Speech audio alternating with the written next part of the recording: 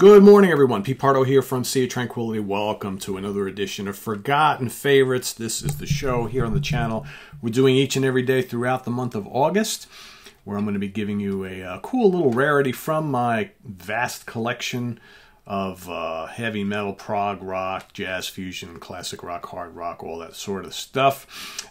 These are going to be albums that maybe you've never heard of, by bands you've never heard of, or it could be a band maybe you have heard of, maybe you never listened to the album, or maybe it's just an album by a pretty known band that just nobody ever seems to talk about. But the important thing is they're all favorites of mine, might be forgotten by some, not always forgotten by me, but sometimes maybe I haven't listened to these in quite a while. So for me, it's also kind of cool to dig these out of the stacks and give them another listen and say, wow, yeah, I remember why I like this so much. So today we're going to take a look at another interesting fusion record. This one from 1975 from Italy. The band is called Etna, self-titled.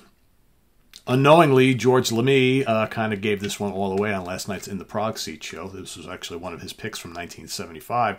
Pretty cool, George. Yeah, this is a great one. I had pulled this one out a couple days ago knowing I was going to do it this week, and then lo and behold, there it was one of your favorite picks from 1975 last night, which was pretty cool. So this is a band, all instrumental stuff, comprised of Carlo Panisi on guitars and mandolin, Antonio Marangola on keyboards and clarinet. You got Elio Volpini on all sorts of different basses, and you've got Agostino Marangolo on drums and percussion. I'm assuming those Antonio and Agostino are both siblings, right? So this was originally released on the Catocca label in 1975 in Italy, re-released and reissued in 1994 on Mellow Records on CD, also once again on Bella Antique in 2010 in Japan. So this happens to be the 1994 CD on Mellow Records. There you have it. Let's see if I can get you a little shot of the guys, because there's not much included here. There they are, right there. So, you know, in keeping the spirit of, like, Italian fusion from that same time period, you know, think these guys are not all that, you know, there's some similarities to, like, Aria or Arti e Mestieri, maybe a little bit of Goblin, but more importantly, seeing as this is a guitar, bass, keyboards, drums configuration, you'll hear a lot of similarities to classic Return to Forever, Mahavishnu Orchestra, perhaps a little Lifetime, as well as Brand X. Okay, so there's that kind of really strong synergy, especially on, you know, on the soloing front between the guitars and the keyboards. All right, songs are pretty supercharged up. This is maybe not quite as crazy frantic as Aria. Maybe not quite as gorgeously melodic as Arti e Mestieri, and certainly not as avant-garde as Goblin. But to me, they almost sound a little closer to classic Brand X, I think, out of all of them. But there are some Chick Corea-isms on the songwriting from time to time, which is kind of neat. Not overly long tracks for the most part. I mean, you know, your typical fusion stuff. It kicks off with Beneath the Geyser, which is just under about 5 minutes long.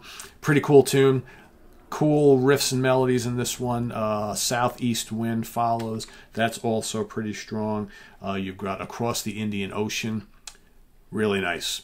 That's got some kind of nice atmospherics going on. Really tasty keyboards. The guitar soloing from Panisi is very strong throughout this entire album. You got French Picadores coming up next. Then the longest track at just about 9 minutes is Golden Idol, which pretty intense song. A lot of good instrumental exchanges going back and forth between these guys in that particular one. Sentimental Lewdness, also pretty cool. There are definitely some burners on this album, which is kind of nice. Just, again, there's a daringness of a lot of these fusion bands around this time period that I personally love a lot.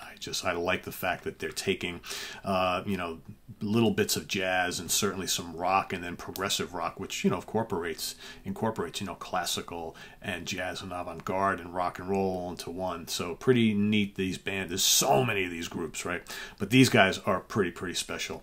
And then the album finishes off with Barbarian Serenade, which is another great track to finish off the album. It's 40 minutes, right? 40 minutes, 41 minutes, something like that. Just as long as it needs to be.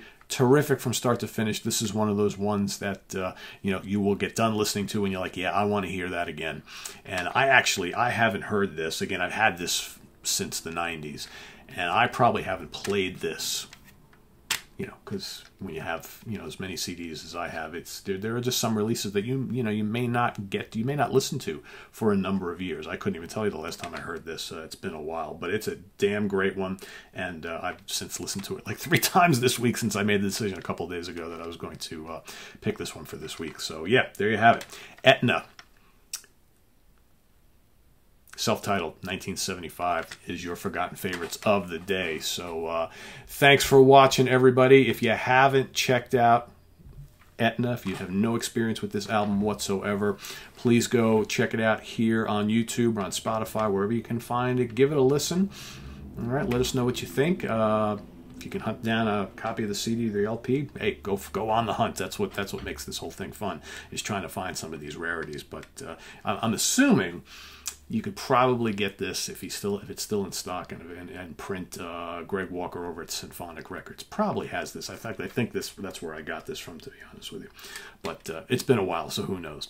But yeah, so check it out. It's a good one. Etna, self-titled, 1975. It is your forgotten favorites of today. This is the fusion genre. So for all you fusion nuts, if you haven't heard this, go check it out. Visit us on the web at www.seaoftranquility.org. We're on Facebook, we're on Twitter. Of course, we're here on the mighty YouTube all the damn time. How you guys liking my new camera? I'm just I used it yesterday for the 2 shows that we shot yesterday, and I'm digging the quality of it. It also has a built-in microphone, which after yesterday's recordings, I did not like the microphone quality, so I actually went back to my trusty Blue right here, and I've got all sorts of things plugged in now, so it's almost like, you know, now to do a show, I've got to have multiple different devices to get exactly what I want. But you know what? Got to do it, because got to get the best quality. So yeah, so there we have it. So stay tuned. We've got some new product reviews coming in during the day today, so you should see maybe 1 this morning and maybe a couple tonight. So we've got the new Night Ranger review coming up for you, and then I got a few other things cooking. Hopefully I can get to the new Pact and the new Saint Tropez, or Saint Tropez, however the hell you say that. Some cool, more Italian stuff. So yeah, a lot of cool stuff happening here, guys. So thanks for watching. Visit us on the web at www.seaoftranquility.org. We're on Facebook, we're on Twitter. Of course, we're here on YouTube all the damn time. Coming up, Monsters Den tomorrow night.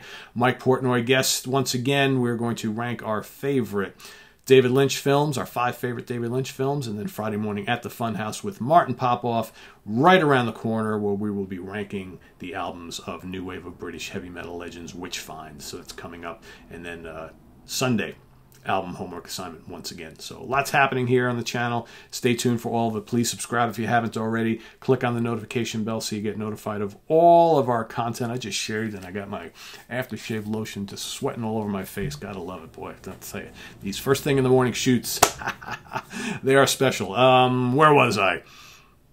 Yes, if you want to pick up some Sea of Tranquility merch, there's the link to our merch page. Also the link to our Ko-Fi page if you'd like to make a channel donation. And of course, the link to seaoftranquility.org, our webzine that has now been on the internet for 20 years. Thanks for watching, everybody. I'm Pete Pardo. See you later on. Take care. Bye-bye.